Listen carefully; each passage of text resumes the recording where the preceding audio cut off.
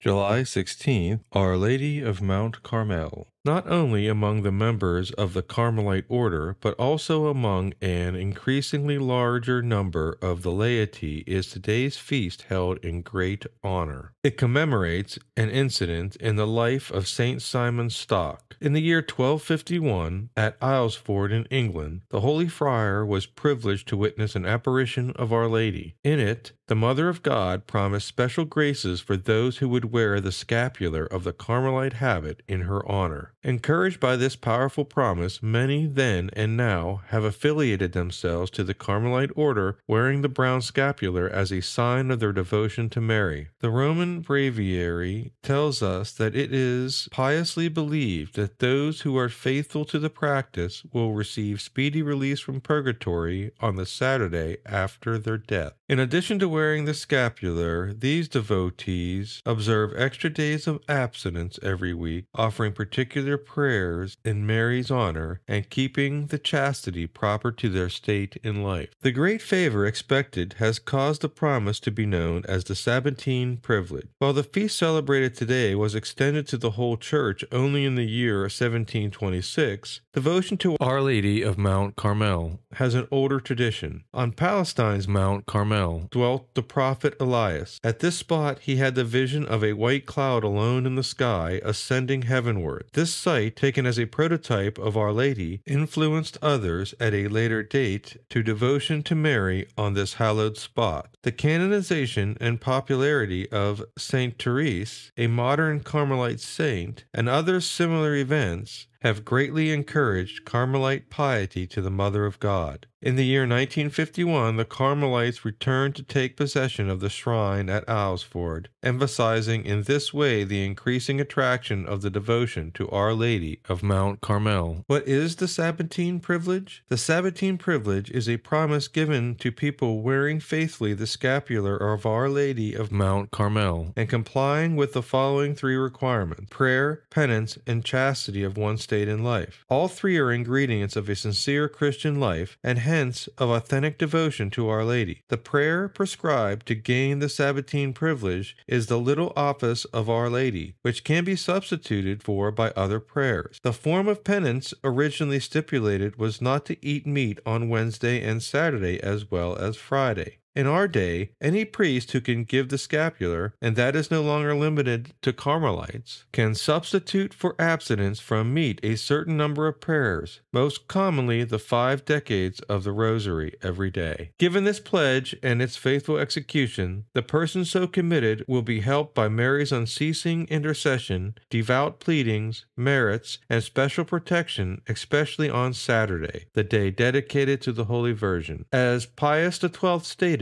Mary is a most kind mother. She will not be tardy in using her intercession with God, and she will open the gates of heaven as soon as possible.